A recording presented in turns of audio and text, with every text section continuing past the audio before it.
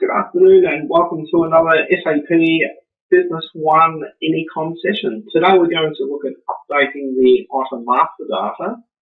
Now, first of all, you'll need to log into the Data Transfer Workbench. You do this by using your SAP Business One user code and password. Now, you'll most likely find that this software is installed on your SQL/SAP Business One server. Once you've logged in, you'll need to select the import option, which will bring you to the screen that you're currently viewing. We can then select this option so we don't see this in the future. We can select next.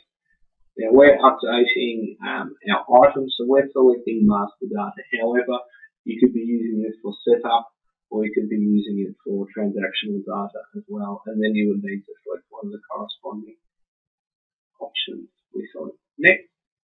Now we're going to be updating existing data, so we will select update. Now we could add new data, or we can do an add and an update at the same time.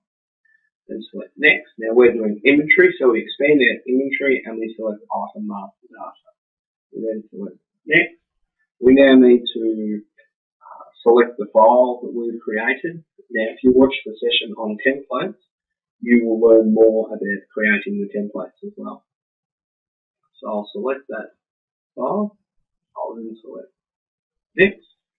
Now on step 5, this is the mapping rule, so you can see where the source data and the target fields are. You can have a look at the source data. You can also have a look at the target data and drill down. So in this example, you'll see that we're updating the item name, the foreign name, and we're also updating property number 1. We then select next. Now, this brings us to step 6, where we can cancel the import and perform a rollback when one or more errors occur. So as an example, if you're updating 1,000 records and say item 998 fails, it will actually roll back.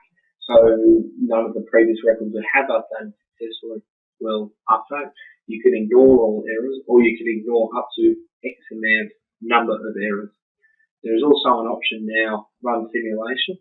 By running this, you'll actually see that it's a test run, and it still brings up the log file and everything, so you can see what has occurred. If there are any errors, you'll be able to open up the error file. Select close, we'll select next, and we're now going to select import because we want to update these particular records.